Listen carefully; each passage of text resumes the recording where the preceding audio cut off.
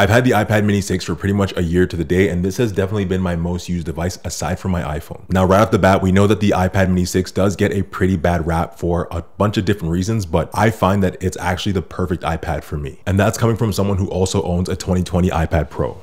That iPad is pretty much exclusively for Spotify and Netflix at this point. Now, yes, right off the bat, there are some negatives to the iPad mini 6, one of them being the price at $499, which ties into the other negatives. People complain that a $499 iPad should have better than a 60 hertz screen and more than 64 gigs of internal storage. For me personally, the storage thing has never bothered me. The price did bother me at first when I bought this iPad, but just like anything else, you forget about it after a while. Now, do I recommend doing that right now, knowing that the iPad mini 7 is probably just around the corner? Probably not, but I would imagine that you'd be able to get an iPad mini 6 for less than $499 on the used market. Now, I know people use iPads for a lot of different things, but for me personally, I use the iPad for all of the content that I create, whether it be videos or for photos. No, I don't edit my videos on the iPad. I do edit all of my photography in Lightroom Mobile, and I have messed around with editing in LumaFusion, but I always found there's no point to editing on this, even though I know that it's capable. I did a video in the past where I was editing some pretty heavy 4K footage on the iPad mini in LumaFusion, and it really didn't skip a beat. However, it's just not ideal to be editing videos and color grading and things like that on such a small device. So for me, the iPad mini is essentially my daily planner. I use it for all the videos that I create. So whether it's jotting down some quick ideas in the Craft app or writing out an entire script, because I use Craft, I'm able to either type it up on a computer or laptop or my phone and then still have it populate on my iPad mini, so that when I'm down here and recording, I've got it all here on this device, and I can use this as a teleprompter if I want, or I can just have it in my lap for notes.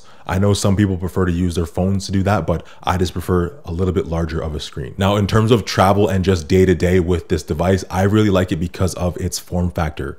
Obviously, the iPad mini 6 with that name mini is meant to be very portable. I had issues with the iPad Pro in the past because of how large it is. I thought that going for the larger size would be ideal, but bigger is not always better. Trying to lay down in bed and watch videos on that thing, whether you're laying down and have it up like this, or you just have it down in your lap and you're trying to watch something, the screen is huge. It's so bright, and it's just very inconvenient to have in those situations. However, if I have a tabletop available or I'm in a different type of setting where I can use the folio case to kind of prop it up, then yeah, I love watching videos on my iPad Pro, but for 80% of cases, I think that this is perfect and the perfect size. And as you may or may not know, this is fully compatible with Apple Pencil 2, so you are able to just magnetically attach it to the side. It syncs with the iPad here, it charges here, and everything's good to go. So what are the downsides to the iPad mini 6? Well, if we go back to when it first released, I know that people always complained about jelly scrolling and the fact that the screen was only 60 hertz. So if you're wondering what jelly scrolling is, honestly, I think that it's silly. I also made a video about this in the past, that it's nothing that I ever personally noticed. Like, the situation that you have to put yourself in to notice the jelly scrolling is one where you never actually do that in practice while you are scrolling through a web page, for example. So, you know, people are going back and forth and up and down, and they're saying how because of the refresh rate not matching on both sides of the screen, that the text looks wonky on screen, but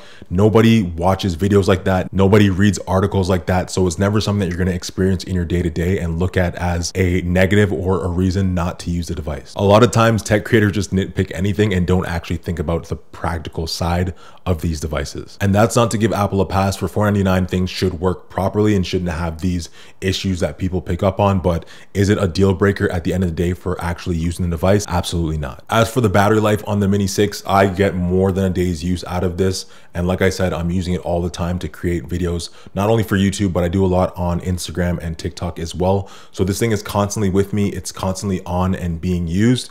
And I probably charge this like once a week, if that, whereas my iPad Pro that sits back there that's always on needs to be charged almost every other day. Definitely not a fair comparison because this is always playing music and doing other things. But if you're concerned about the battery life of the iPad mini because it's a smaller device, I'm telling you that you're not going to burn through this battery in a day like you would with your phone, because it's still much larger than your phone is. Now, the question at the end of the day is it worth it to buy the iPad mini 6 right now in 2023? And I'm going to say no with a tiny asterisk. No, you probably shouldn't buy this for full price, but I'm definitely sure that there's a lot of people still trying to offload this guy here for much less than $499. And so if you're able to pick it up for a cheaper price and you actually know what you want to use the iPad mini 6 for, then I definitely would say to go ahead and grab this, because it's just so nice to have a device of this size that can fit in a pocket or in your hoodie and can just travel with you anywhere, and just a bigger alternative to having your phone. I honestly don't know how people read articles on their phone and like online shop and do all of those things. I guess I'm old school and I always just want a bigger screen. I've just never been a fan of doing that stuff on my cell phone. Now, as for the iPad mini 7 rumors and leaks,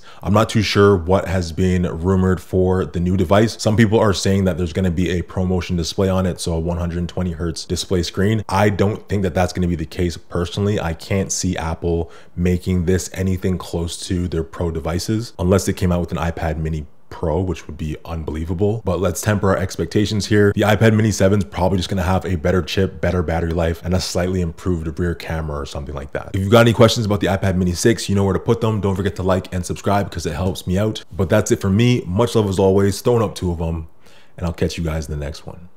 Peace.